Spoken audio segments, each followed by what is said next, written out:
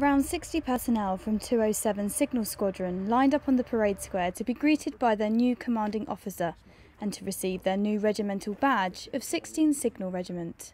Today marks the resubordination of 207 Signal Squadron to 16 Signal Regiment, and that's part of the Army 2020 restructuring.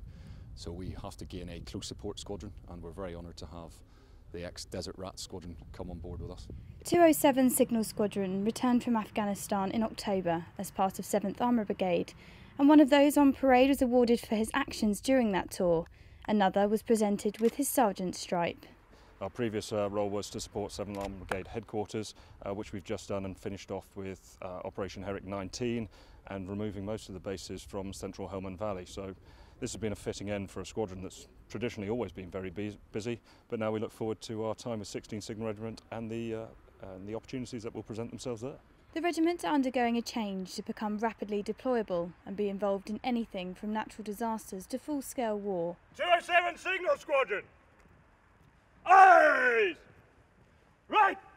And moving to the UK will be a big change for both the squadron, who have been based out in Germany since the Cold War, and the regiment, who have been based out in Germany since the end of the Second World War. Pretty emotional, if I'm being honest. I'm an ex-Red Rat myself. I was the second in command here from 2001 to 2003. Went out with the squadron when they deployed on Telek 1.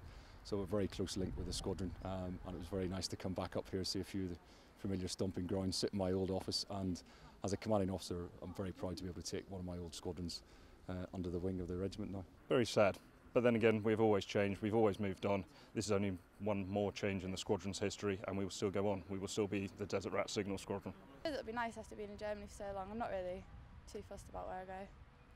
It comes with the territory, just changes, isn't it? So I suppose we just have to do our business back in 16. Half of the squadron will be moving to Elmpt tomorrow, before the whole regiment move to the UK next year. Amy Matthews, Forces News, Hona, Germany.